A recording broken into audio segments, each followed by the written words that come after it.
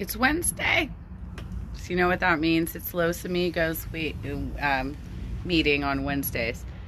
So I'll be doing that in a few minutes. But I just want to... I have a stalker on YouTube who is the fellow who stayed with me in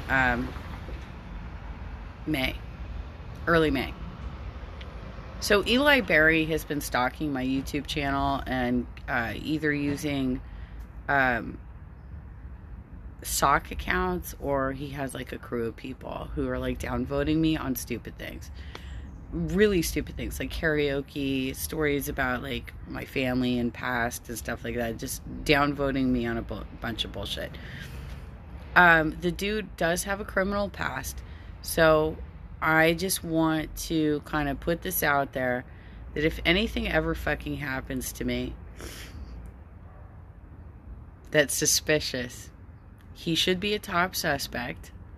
So should Tim Johnson Cotran, because he keeps coming after me too, although he's been out of my hair for a while now. But he comes after me a lot. Eli Berry's been coming after me for months. And trying to think if there's anybody else, but like those are the top two suspects. If anything ever fucking happens to me, you guys, those are the first two people who should be interrogated.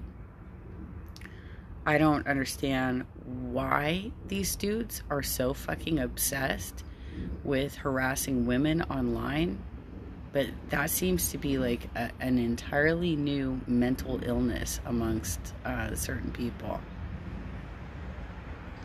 Just for the record, I don't think Don would actually fucking do anything to me. I think he's you know, he's a little off, but I don't think he would actually. He doesn't ever leave his house, let's be real.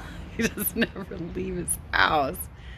So I don't think he would actually do anything.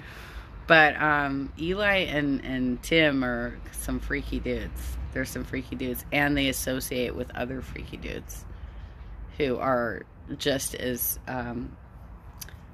and women too. They associate with freaky women too.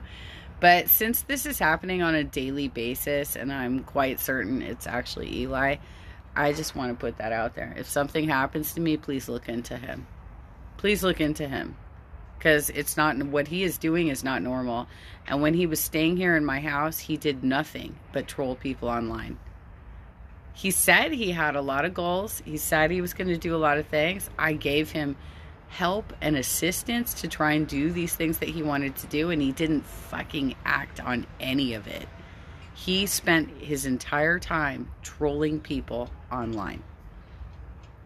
And that's what he's been doing to me for months. I don't know why this guy can't just move on with his life, but he simply can't. He can't move on with his life. So please, if something strange happens to me, please look into that dude.